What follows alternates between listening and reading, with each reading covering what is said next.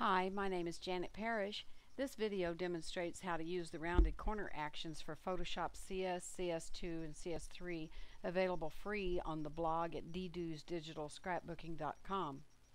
Once you've got the actions downloaded and on your computer and loaded to your actions palette, go to your actions palette and highlight the DDew action. Twirl down the left to the left the triangle to open the action set. You'll see the three different actions. Now today I'm going to show you the square. This is the third one down. All you have to do is click the arrow beneath at the bottom of the actions palette to start the action. The action has a stop in it so that if you don't have your photo already open, as you notice mine is, you can stop the action, go get your photo, and then click at the bottom of the action palette to begin to play again. Since I have the photo up, I'm going to click continue. And you see we now have another dialog box. This one tells you what you need to do in order to make your corners. I'm going to click stop and I'm going to tell you. First thing I like to do, which isn't mentioned in the dialog box, is to reduce the opacity of the photo mat layer so that I can see what's underneath. Alright, I like that.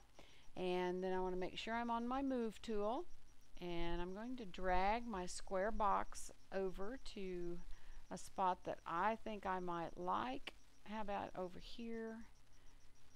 Now you see the size of this box. It will come in much larger on a smaller photo, of course, or a photo with a tighter resolution that's in a smaller size.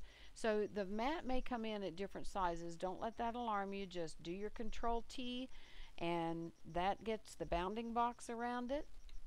And then with your left mouse you can click on the corner and be sure to hold down the Shift key so that you can change the size of the box and keep its proportions, its aspect ratio. Okay, I like that pretty well. Now I can still move this box around if I want to make a little bit more of adjustment. Now I commit the resizing by clicking the arrow at the top on the menu bar. I'm ready now to continue the action by clicking on the play arrow at the bottom of the actions palette. There we go. Now we're through. There is the completed square rounded photo corners. I hope you enjoy using this action. Be sure you can come by my blog at ddewsdigitalscrapbooking.com to get your free download. Bye now.